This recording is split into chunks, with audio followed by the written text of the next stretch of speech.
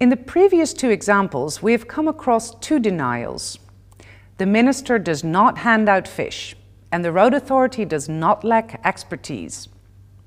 The American linguist George Lakoff often refers to a mechanism that is as powerful as it is simple. When we negate a frame, we evoke the frame. Denial often serves as confirmation. Consider the following example. Here is the French Prime Minister visiting his Dutch counterpart to discuss the state of the European economy. He makes a statement, first in Dutch to please his host, and then in French. Frankrijk is niet de ziekman van Europa. Voilà. Je le dis à mes amis français, la France n'est pas l'homme malade de l'Europe. Voilà. France is not the sick man of Europe.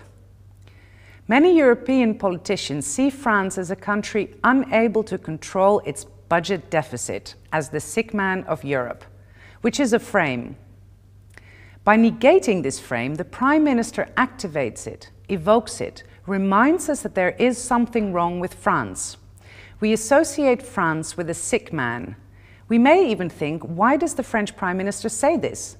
Why does he emphasize that France is not the sick man of Europe? Where there is smoke, there is fire.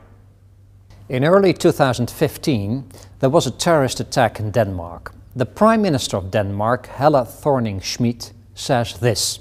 Vi vil til enhver tid forsvare Danmark. For vi skal ikke tage fejl.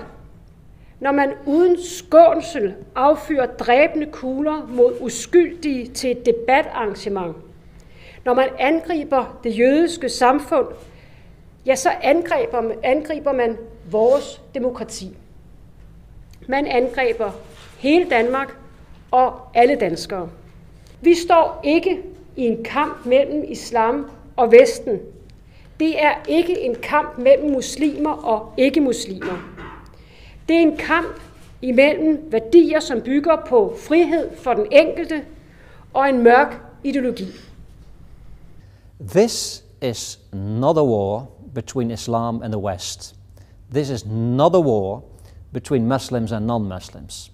Probably she wants to take the wind out of her critics' sails, her critics whose frame says that Islam is the root cause of attacks like these. But when we negate our critics' frame, we evoke their frame. The Prime Minister takes the risk of activating her critics' frame. Perhaps this is a much more powerful message. Vi vil til enhver tid forsvare Danmark. For vi skal ikke tage fejl. Når man uden skånsel affyrer dræbende kugler mod uskyldige til et debatarrangement, når man angriber det jødiske samfund, ja, så angriber man vores demokrati. Man angriber hele Danmark og alle danskere. Det er en kamp imellem værdier, som bygger på frihed for den enkelte og en mørk ideologi. Don't Think of an Elephant is the title of a well-known book on framing by George Lakoff. Don't think of an elephant is an instruction that is impossible to carry out. In order to remember not to think of an elephant, you have to think of an elephant. The negation evokes an image in your mind. What should you do in a debate if you notice that your opponent is using a frame and you know that you shouldn't step into that frame? You have to reframe. When framing is countered with reframing, a game emerges, the game of framing and reframing. This game has certain patterns which we will explore starting with the next episode.